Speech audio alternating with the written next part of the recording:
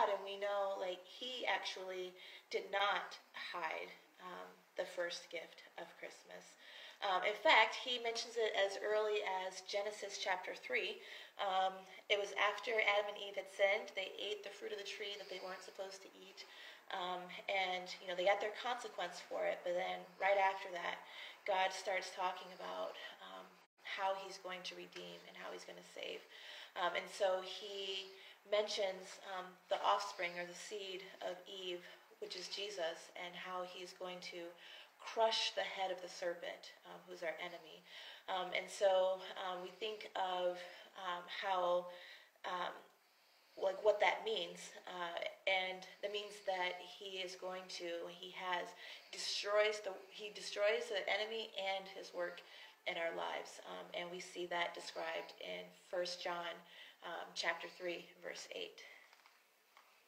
All right, so I want to talk kind of about that word peace. Yeah, going back to chapter 3 in Genesis, we can see a lot of ways that the devil is at work.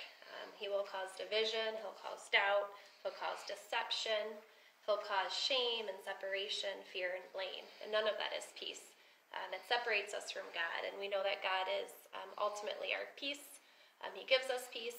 We have peace with God through Jesus as well.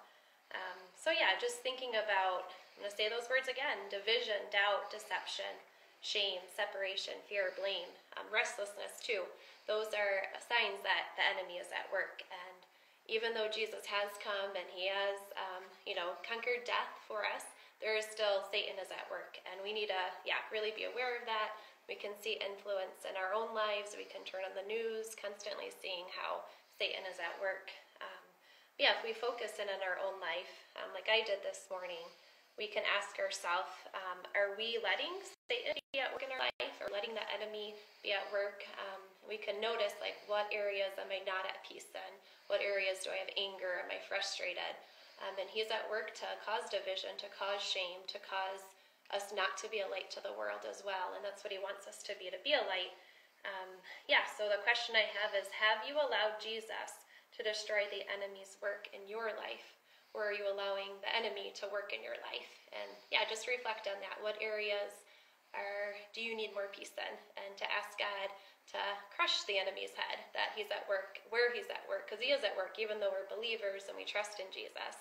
And for those of you that are listening that are not believers, I want to encourage you to pray to Jesus and ask him to be the one that crushes the enemy's head. Because we can only come to the Father through Jesus. He's the way, the truth, and the life. And we can only come to him through Jesus. So find peace in Jesus today. And God bless. God bless you.